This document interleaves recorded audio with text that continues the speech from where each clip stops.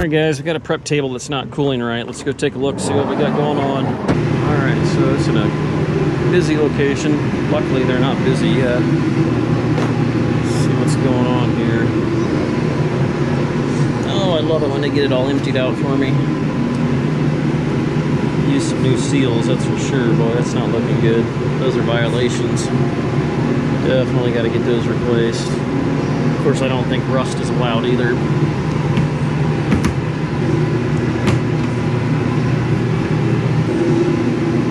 They do at least keep a little filter grill on this thing. Oh, yeah. Hi there. You come here often? Holy crap. So if one don't do it, put another one behind it? What the heck? That is horrible. It's keeping it clean though. Good grief. Poor little guy. That's a hard life. Okay, let's take a look at the back side here. See if it's been molested yet.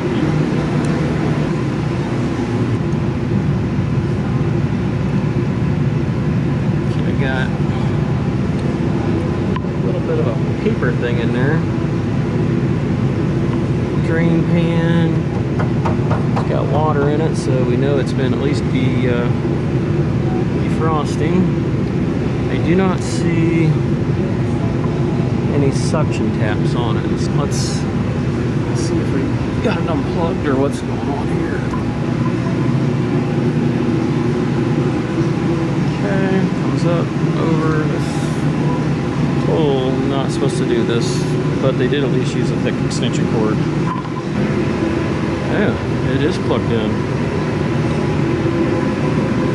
Did they turn the thermostat off? Let's look. Fan's running. So maybe it's just a matter of it not working, like really not working. It's calling, but it's cranked all the way. But obviously, that ain't doing so good.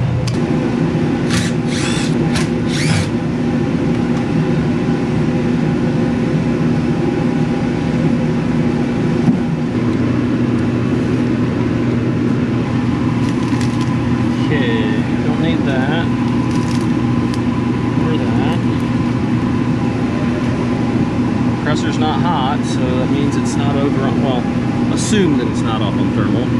It does have a port here. A little Lickaroo 134 puke. Okay, fan spins. Let you take your finger off. Filter dryer on the liquid. Holy mackerel. Double wide deluxe. So in that case, I think we got a thermostat issue.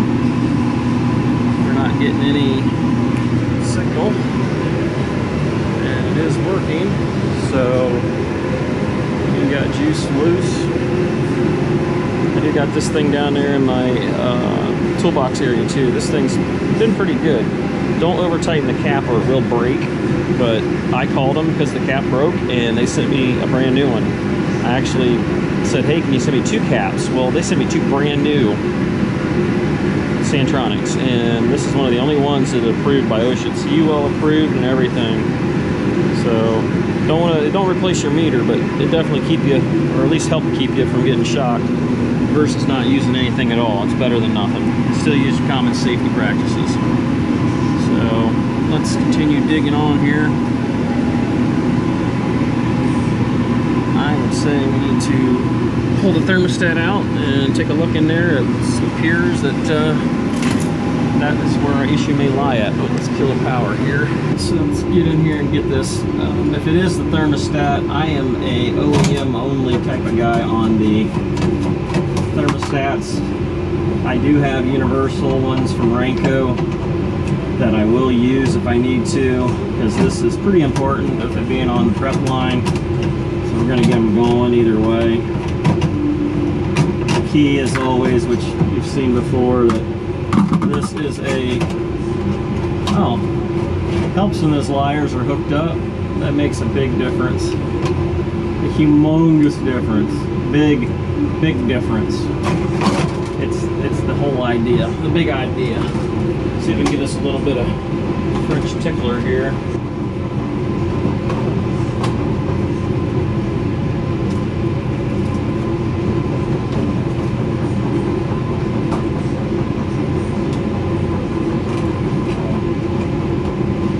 Alright, so our cap tube that is our sensing tube is in the coil pretty good. I did a little crimp on both those. Those are really heavy duty crimps.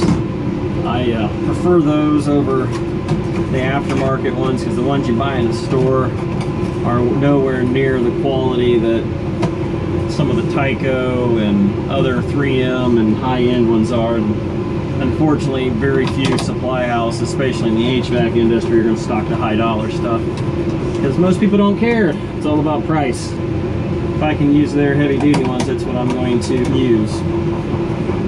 And default on true generally is 5.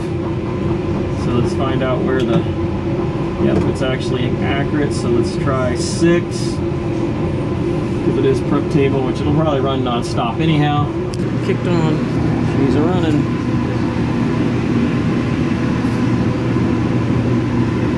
Not very hot. Give it a few minutes here. May check the pressure on the suction side. See what... I thought something didn't feel right. We're only running about a 1 degree evaporator, and so we're at 6 pounds. It's a little low, most likely. Might as well just check high side because we're going to pull the refrigerant out and weigh it back in. That way we got the factory charge in there. I'm not a big believer in adding a couple ounces. Had more time wasted trying to get it right, not knowing for certain than what it's worth. Definitely want to watch your fingers here and freaking chop them off. Next thing you know, they're on a pizza somewhere going out to the table. Head pressure is not horrible. We're running about 102, 103. You can't hardly see it with the freaking glare. But let's just say it's 75 in here, so 85, 95, 105. We're doggone close, but let me wipe my freaking sticker off so I have no idea how much it holds. So we're gonna weigh it in from the beginning though. My guess is probably 13 ounces to area. So we have another one right beside it, and look at that, it holds 12 ounces. It's a TPP 67.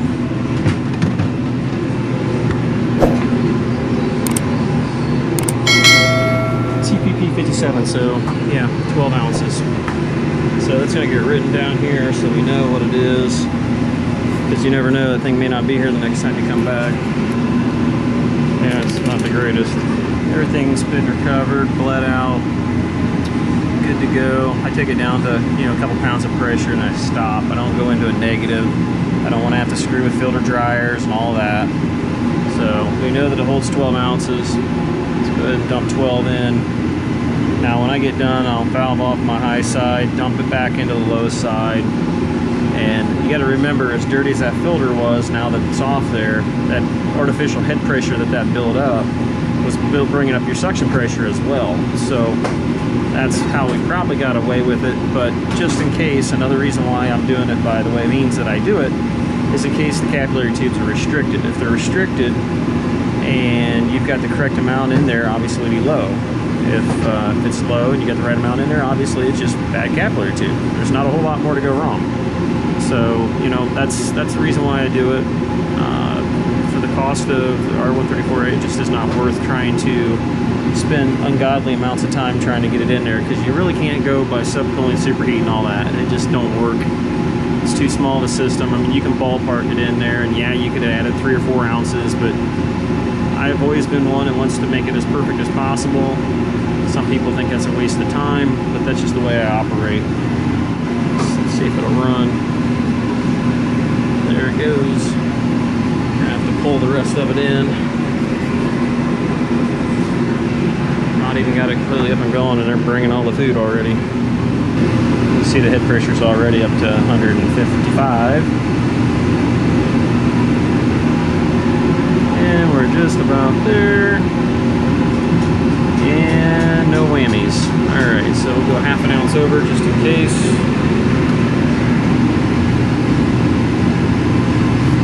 our head pressure is climbing up there to 199.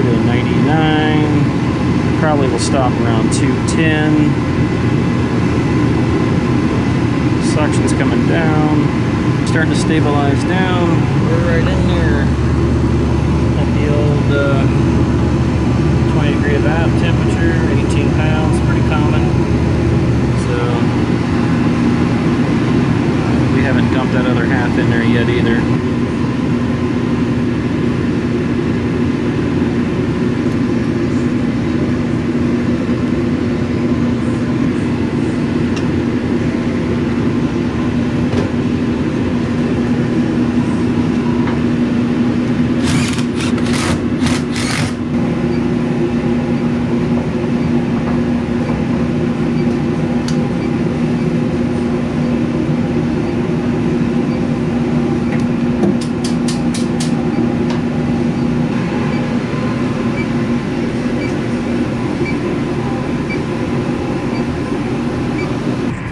It's getting colder in here.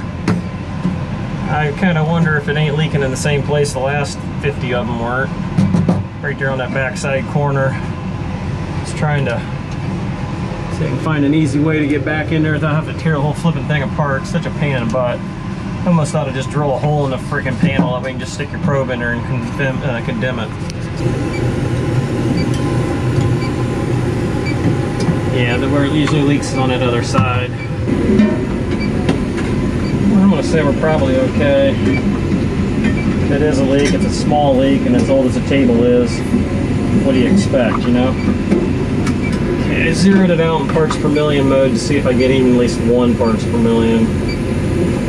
I'm not getting anything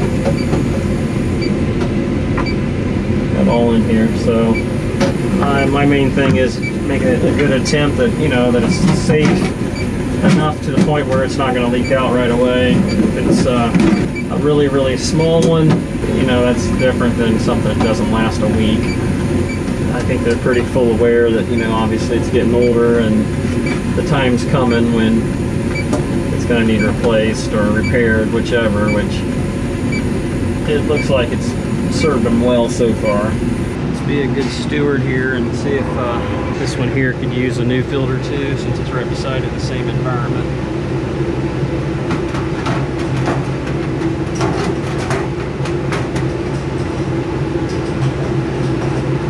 I don't know, what do you think?